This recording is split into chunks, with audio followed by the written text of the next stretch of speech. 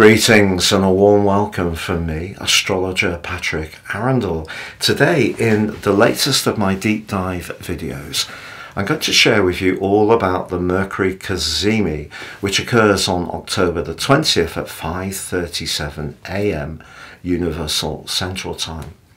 What is a Cazimi? What's the difference between a superior and an inferior conjunction which influences this event? What can we expect with Mercury combining with the Sun in the sign of Libra? How can we work with this energy? Why is Pluto so powerfully positioned to challenge the benefits of the combination between the Sun and Mercury? I'll share with you the solar event chart so you can understand that. I'm also going to tell you about when the last Cazimi occurred and when the next one is going to happen. And finally, I'll go through each of the 12 zodiac signs from Aries through to Pisces, which you can relate to in terms of your sun or your ascendant. The choice is yours. If you're new to my channel, thank you so much for joining us. This is very much a community. Please share any thoughts you have. I try to interact with each one. If you're a returning visitor, it's great to have your company once more. As usual, your likes, comments, shares and subscriptions are really genuinely appreciated. I'd just like to tell you about a truly exciting opportunity. If you'd like to understand what year 2024 holds for you in terms of your personal transits, that's when the moving planets interact with your natal or birth chart. If you give me 3 pieces of personal birth data of time, date or place, or date and place if you don't know your time, I can produce for you your forecast, and I will give you the rest of this year free.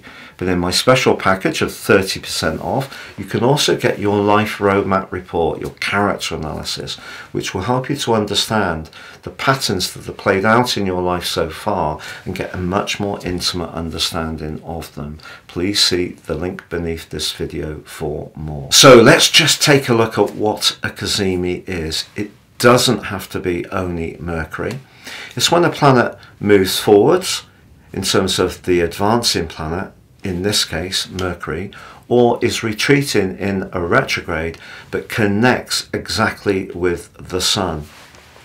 Now when a planet's moving forwards, it's known as a superior conjunction. When it's retreating, it's known as an inferior conjunction, and essentially the planet is in between the Sun and Earth.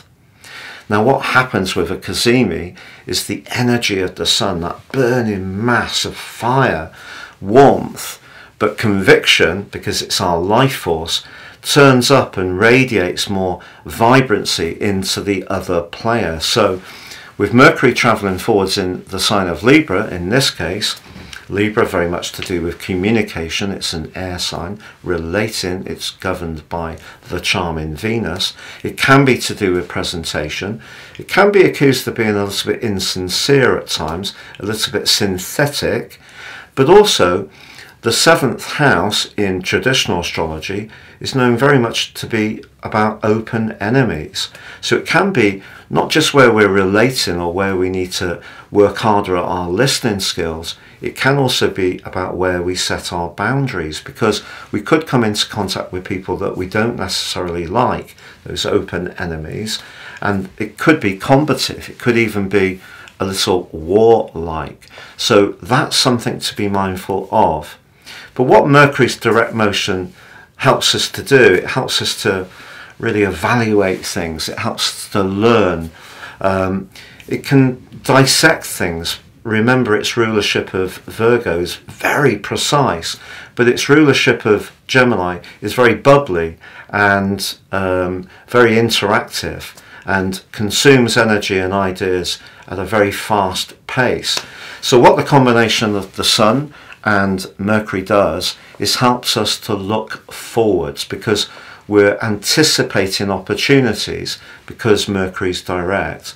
Now when Mercury's in a retrograde and we have that inferior conjunction, it's a much more reflective energy. So that's what happened when Mercury was in the conjunction, the Cazimi, with the Sun on the 6th of September because it was retrograde, and that's going to be repeated in the sign of Capricorn on the 22nd of December.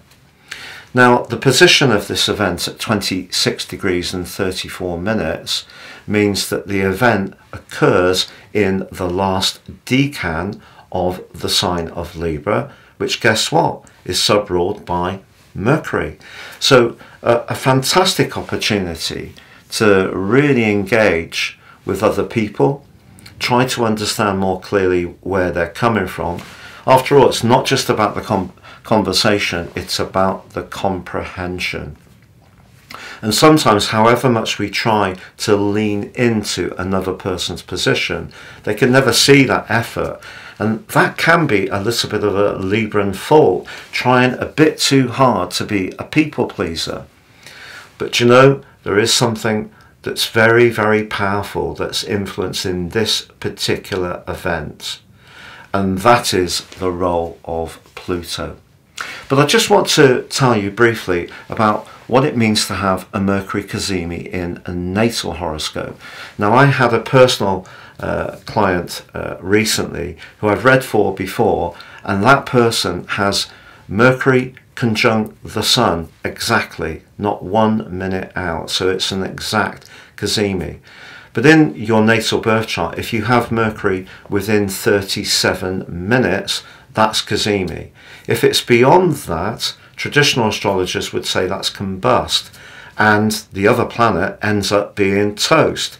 So rather in a Cazimi where the Sun amplifies and magnifies the magnificence of that planet, when it's beyond the 37 minutes, it says it burns it. So it becomes drowned by the energy of the Sun. So that's an interesting concept. Now, modern astrologers may view a straightforward conjunction as being, you know, it can be anything up to 10 degrees on a powerful aspect. That's how some astrologers work. In my work, I tend to have a much tighter orb, but if you had a 3-degree connection between Mercury, Venus, Mars, Jupiter, and the Sun, that's a powerful conjunction to have. Now, it does depend on how other planets are relating to that position, but I don't necessarily think in every situation the other planet is toast, but that is the difference between traditional and modern astrology as I see it. But on the screen now, I'm sharing with you the solar event chart. The reason I'm going for solar is I feel it's more relatable for us all, so we can all see into this situation on its own terms. And you can see that the South Node is there in Libra, pretty close to the position of the Sun and Mercury. The South Node is said in our natal horoscope to represent our habitual behaviour, so the energy that we always go back to or that we can't quite escape from. Whereas the North Node is very much about the opportunity in this lifetime. So you can see that the North Node on this particular event is pretty close to Chiron. So I feel it's important to relate to people skillfully. There's not a lot of listening that goes on these days. There is a lot of posturing, and people take very polarized views. There's not a lot of conversation, is there really? There's not a lot of proper conversation, discourse. It's just very hostile positions. So we can learn from that, because it is important with the current nodal process and of course the eclipse process that we do really embrace the importance of relating, but we don't dissolve our individuality, because if we try too hard to people please, we then end up becoming invisible. But that takes us to the position of Pluto. So you can see mighty Pluto about to move back into Aquarius on the 21st of January, of course. It's now out of its retrograde at 27:54. Now, just so you know, the Sun moves forwards, and on the 21st of October, the Sun and Pluto will be exactly square.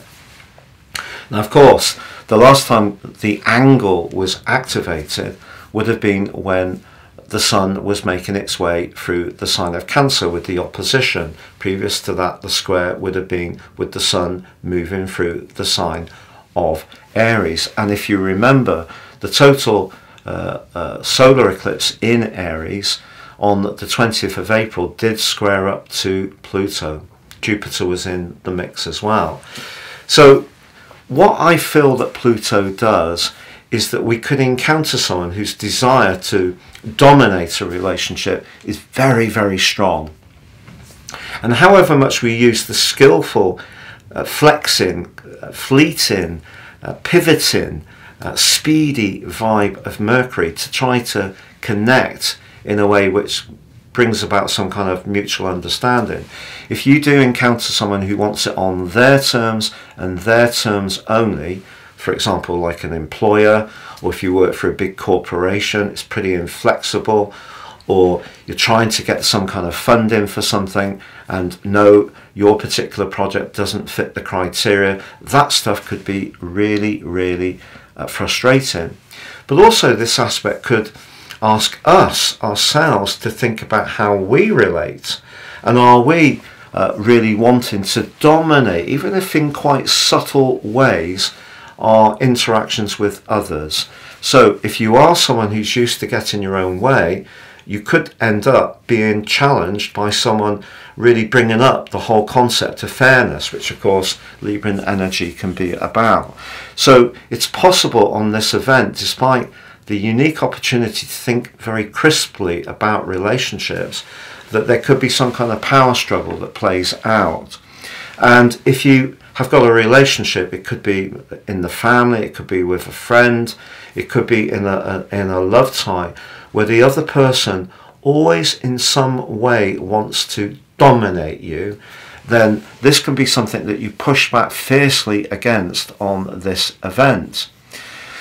But also it's important that we're not too obsessive about how we react to this, that we keep a degree of detachment. And I feel that Mercury in Libra does help that, because Mercury in the 7th house sees us take things less personally if someone sees something in a different way. When Mercury is in the 6th house, in Virgo for example, it's very brittle, and those little differences can really be magnified beyond all comprehension. But also the other thing with the square between the Sun and Pluto is it can be a time when we rejuvenate and change something deep within ourselves. So if you are feeling very dissatisfied about your relationships in general, however much it feels like it's always incoming negativity, do try to understand how you might change your inner world, because your inner dynamic may then attract different types of energy. And that's where Pluto, even in a square, can still be, even if it's hard going, can still be very powerful. Now if you are a cardinal sign and you do have planets towards the end of the sign of Aries, Cancer, Libra or Capricorn, this event is a big deal because it occurs at 26 degrees and 34 minutes. Just so you know, it takes Mercury 88 days to go around its revolution of the Sun, but if you are a cardinal sign and you do have planets right at the end, I feel that this event is going to play out into your situation very strongly. Now because Mercury is also squaring up with Pluto, Mercury square Pluto in a natal chart, for example, will give a person tremendous powers of perception, can slice through things and really get to the heart of what the matter is. But again, it can come back to that kind of dogmatic, overbearing type of personality.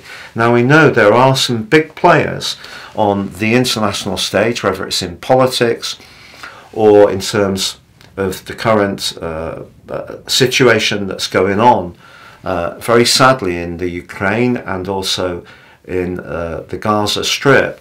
There will be some players that may want to use weapons in order to make points, and that's where the energies of Mercury are so interesting, because I feel Mercury has a reputation of being the communicator, but the sign of Libra can seem to be a bit pacifist.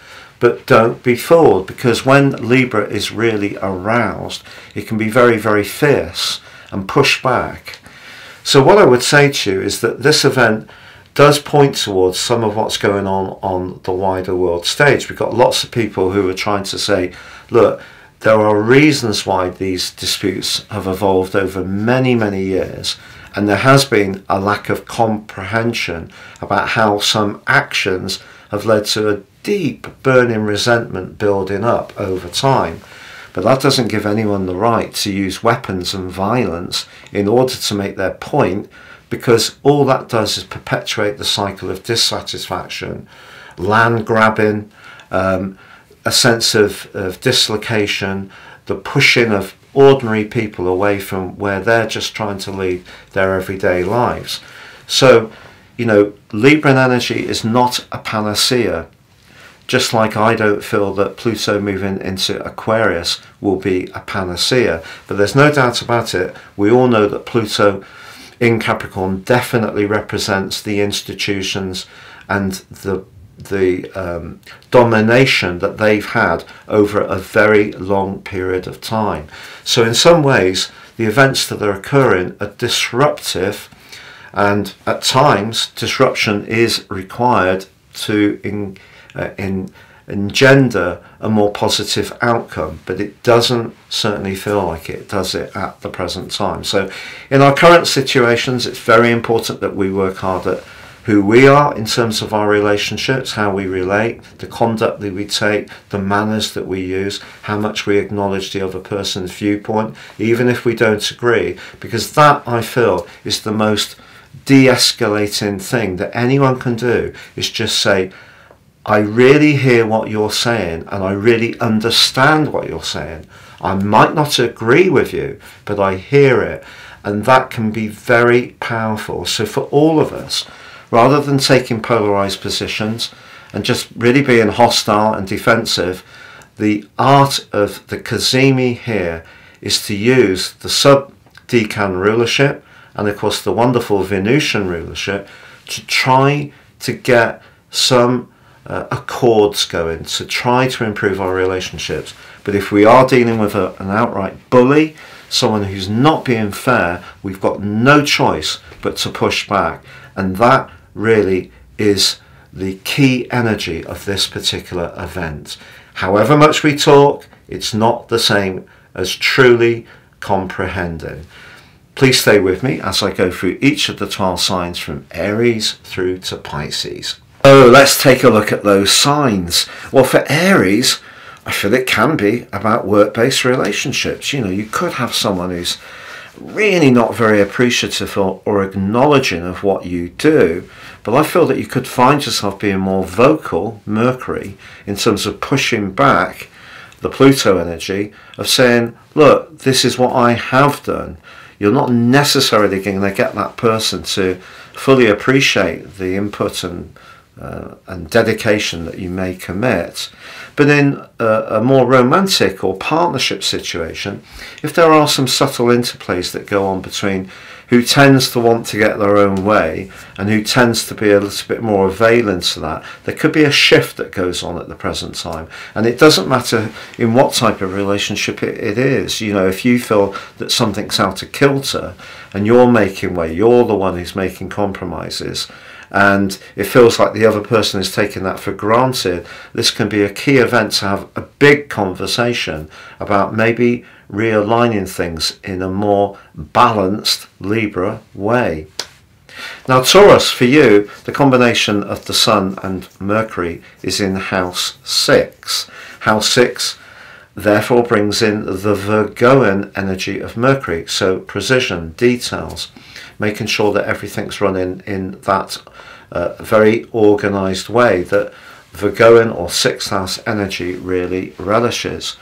But Pluto is in house 9 and has been working wonders for you, along with Uranus in recent years, if you've gone with the flow in shaking up your world and bringing greater variety and spontaneity, stimulation, freedom and independence, travel, higher education. If you've really relished those things, what's not to like? Well, it's just that someone may be reminding you about some of the details you're not attending to because you're caught up in that Uranian or Plutonian energy of being in the change. But I feel that for most Tauran people, even if you do like some changes and have had some changes come in recent times, there's still that core part of your nature that does like things to have some strands of familiarity and stability, and it's a bit of a juggle. So if you feel that you're being very conscientious but you're losing your right to do your own thing, that needs to be your conversation to find your balance. But equally, it could be that, as I mentioned just now, that your engagement with whatever is exciting means that one part of your life has drifted a little bit and it needs some housekeeping. You know, whether it's about what you eat, what you drink, the amount of exercise you've got, decluttering or cleaning the house, some kind of virtuous effort is needed in balance with that part of you that's still looking for drama.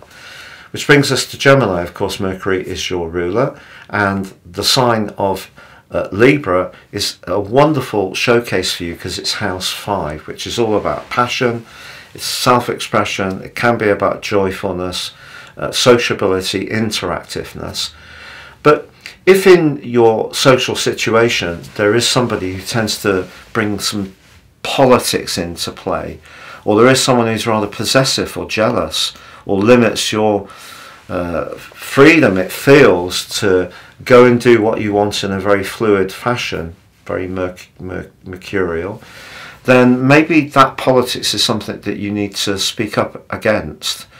It could be around a romantic situation. Then again, there may be someone that you're drawn to hugely that makes your pulse race, but you just know in your bones that that person is not necessarily going to be a person you're going to find it easy to get along with. And yet the sexual charisma, Pluto in the 8th, may prove to be so irresistible that you're still tempted. So just be aware of that. And also, because the 5th house can be about risk and speculation, and the 8th house shared resources, if you are considering doing something that does require some investment, and you are in some kind of committed relationship where you both have input into the decision making, then it's possible that the desire to go for it can be a little bit greater than the other person's, and that could cause some politics too. Now, Cancer, Pluto has been, of course, mainly, apart from those 11 weeks earlier this year, in your sector of relating since 2008. Huge changes have played out for you. If you do have planets or positions late in the sign of Cancer, this is a big deal, this event. And of course, the Libran energy for you is about where you live, how you live there, who with, potentially in terms of a more practical context, but it's also about how you feel. But Mercury in the 4th house can be a little bit of a tricky energy. We can end up circulating thoughts around our mind and find it more difficult to say how we're feeling. Or also, the 4th house can make the clarity that Mercury can bring a little more subjective, because the 4th house, as you know, because your sign's deeply associated with it, is much more about our sensory understanding, our feelings. Sometimes feelings do not equate to facts, which Mercury is much more concerned with, certainly in its rulership of Virgo. Obviously, Mercury's rulership of Gemini can be quite crafty and a little bit opportunistic, rather magician-like.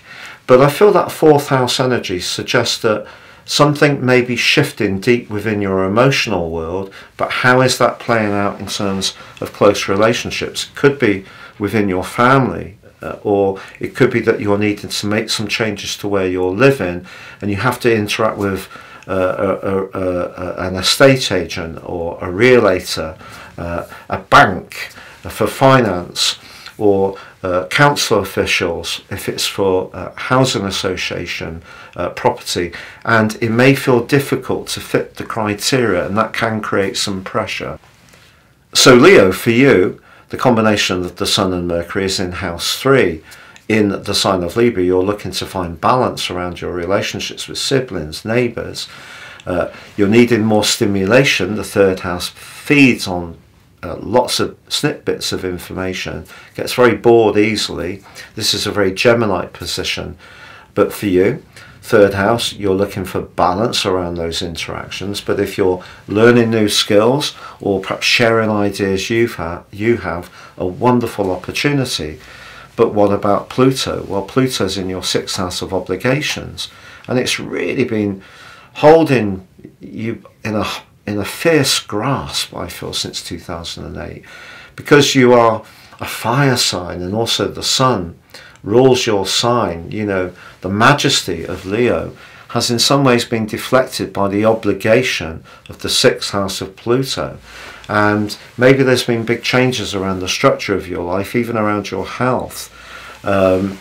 If you're someone who's very much into pets, you've probably had quite the journey around them since 2008. But 3-6 energy in a square creates a lot of potential tension, because maybe we try to do too much. So the sixth house can be about virtue. The third house could see you speeding, trying to fit everything in, cram everything in. And so whether you're learning something or sharing something or trying to keep up with all your paperwork and documentation, sixth house, classic sixth house stuff, almost the tendency to get too caught up in it. So try to slow things down and make sure that what you're speaking matches what you're feeling, which is not easy with third house energy, which can be a bit tricky. You know, it will tell a joke, it will change the subject, it will deflects, but that's not necessarily a good thing. But certainly if you want to go out and be sociable and have a buzzy time, or chat to someone that you find intriguing online, this is a great event for you. Virgo, now of course Mercury is your ruler and has those qualities that really give you the skill to discriminate, evaluate, and just really dissect down into the detail of things. But for you, Mercury is in house 2 along with the sun. Everyday resources, money, self-worth, the foundations of your world. Earthy, but you're wanting balance around those things. Are you waiting to hear back about something to do with a financial matter? This is going to be important. Mercury's magnification by the sun can make you sharper about thinking about your resources and where you might squeeze a bit more out of your budget. But because Pluto's in your 5th house, which is to do with risk and to do with self-expression, the 2nd house is about stability, the 5th house is much more about speculation. So this is probably not the best of times to be too free and easy with your resources. Or you could, in a romantic situation, have different values, which it may not necessarily even be about money, but you may both see things slightly differently, which could cause some tensions. Maybe that is something that does need to be discussed. Very Mercury, very Libra. Now, when it comes to Libra itself, well, I feel this is a great opportunity to get things off the ground. And you are a cardinal sign. When you really, really go for it, you can find that you have tremendous momentum, and this will add momentum. But don't expect people close to you to be standing up and applauding you. If you're looking for those acknowledgements or those encouragements or approvals from those people close to you, you may be waiting a long time. But this is the lesson that Pluto's been trying to teach you, that yes, it's good to have very balanced and well-meaning relationships, but if it's all give and no get, use the eliminating energies of Pluto, cut out of your situation those people who no longer feed your morale as an individual, not a people pleaser. So it's good to be a nice person, but you know, it's good that people should be nice people or persons to you. And so this event brings up to the boil again another challenge, but another opportunity to live in your own power. Scorpio, the combination of the Sun and Mercury is in house 12, which can make us much more conscious of hidden enemies, or the more psychological domain, or where we may be fearful or anxious, or where we're not quite embracing parts of our nature that we're not integrating, because in some ways we're not comfortable with them, so we'd rather not touch. So because you can be very private about your affairs but very blunt about everyone else's affairs, it could be surprising that because Pluto, your modern ruler, is in your 3rd house of quick communication, that someone can say something to you that they've been thinking about the way you are, that surprises you. So they reveal a secret. But if there is something that you are feeling pained about, that you're not feeling comfortable about, this would be a great opportunity to seek out some support, whether you do some great deep research online or you talk to someone who maybe has a very philosophical but spiritual input to help you to see a situation in a different way. So you could have dialogue in a very healing manner, especially if there are these parts of your situation that you're not feeling completely resolved and at ease with. Sagittarius, for you, the Sun and Mercury is in house 11. It's friendship. It's a kind of Aquarius feel, but Libra, you're wanting balance, communication in your friendship, particularly in your group, your network. But the things that you're personally passionate about in terms of your ideals, they're flagged up by this particular combination. Exciting, but that's the more idealistic side of your nature. Pluto, which has been battering you since 2008 around money and foundations, that's asking you to live in the real world. The real world and the world you'd like the world to be could come into conflict on this event. Or is it just that friend who tends to, ask you for a little bit of help financially here and there, but then forgets the agreement, which is mightily annoying.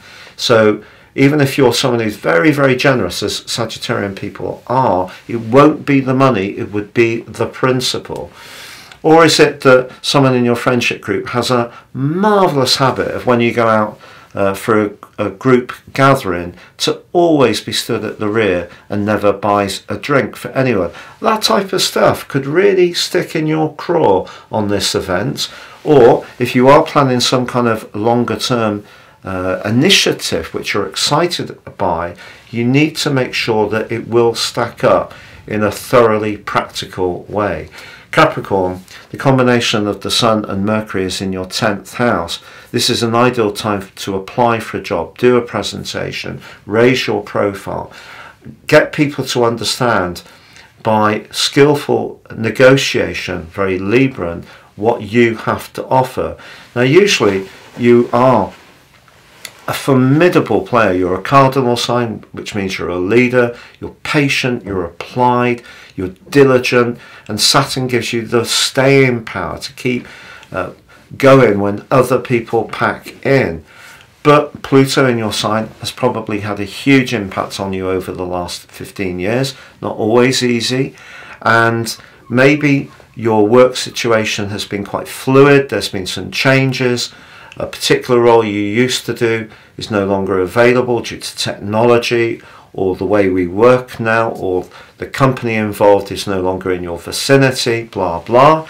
So some kind of re-engineering or redeployment of past skills and knowledge and information can be adapted in a way that suits the changing world that we all live in. It's just that Pluto in your own sign brings in your ego to play. But hold on, if you're wanting acknowledgement and recognition, you may have to play by the rules. So if you're a bit more of a radical minded Capricorn, you have Uranus in Capricorn for example, and you push back against rules and regulations, or perhaps there's a part of your nature that, yeah, you do like some of the creature comforts, which is very much in keeping with the sign of Capricorn, but there's another part of you that likes to be more free-spirited. So you've got Mercury, the ascendant, the moon in Aquarius, for example, or Sagittarian influences. Well, that could mean that you're going to have to make a trade. So if you really want to nail down that new position, that pay rise, that increase in recognition, you may have to adhere to what the other party wants. And if you are particularly free-spirited or bohemian type of Capricorn, that might not suit you particularly well. So there's a bit of a conflict to overcome. Equally, it's possible that you could find yourself with a little bit of tension going on with a parent, especially if in your situation it's quite hierarchical, and you know the person that you live with or has expectations of you which are uncomfortable. Could even be in subtle ways that goes on with a partner. Watch out for that, Aquarius. For you, house 9, travel, higher education, international affairs. If you're someone who enjoys trading, you know, you're a marketeer, really exciting combination between the Sun and Mercury. You can convey your messages, publishing, really well with this combination. So if you're looking to get something out there and monetize it, a wonderful opportunity to do it. But you need to understand what your motivation is. Pluto. If you're doing things for the right motive and you want to help people, this can be wonderful for you. If you're doing something which, you know, isn't quite sitting with you, the negatives can be amplified by the sensitivity of Pluto in the 12th and the 9th house exaggeration that comes from the Sun and Mercury. This is not a time to promise more than you can deliver. I nearly sounded like a very famous gentleman from America then. You haven't seen that impersonation, but it is pretty good. One day I may surprise you. And that brings us to Pisces. Well, Pisces for you, the combination of the Sun and Mercury is in house A, in itself very Plutonian, because it's about what can make way, change. But in a more pragmatic and practical way, it can be about long-term finances, so pensions, investments, savings, property, real estate, can be to do with legacies, inheritances, all that kind of stuff. Or if you're more entrepreneurial type of Pisces, where you want to invest more in your business, or where you want to defer some taxation, very 8th house energy. So Mercury can make you very agile to deal with that. Pluto, however, is in the 11th house. So this is a slam dunk. If you're in a friendship circle where there are a few people there who just always seem to want to call the shots, and it does feel that it's just full-on clickiness, this is something that really could get you down at this particular time. But maybe something's been building up for some while. And remember, the 8th house can be where we stop doing something. So something makes way. We just bring something to an end. And Pluto's in the part of your situation to do with your future in the sign of Capricorn. And I feel there's been a lot of thinking about what your future should be over the last 15 years. Perhaps a lot of transitions around your friendships and associations. Perhaps this is another tender point where you may need to make some big decisions about the people you really feel invested in, the 8th house, people you feel devoted in, the 8th house, the people you feel very close to, the 8th house, or the people you want to break away from and go into that Plutonian energy, which is much more about your future hopes, but not being held back because you feel some kind of deep emotional commitment that actually, when it comes down to it, is more like someone has a grip of power over you. There's some kind of manipulation or leverage going on. That's classic Pluto square the Sun, leverage. So if you feel that something's being leveraged on you, you may want to take it on and challenge it on this particular event. It's been a real pleasure being with you. Thank you so much for joining me. I'd be honoured if you would like, comment, share or subscribe. For now, take care, all the best and goodbye.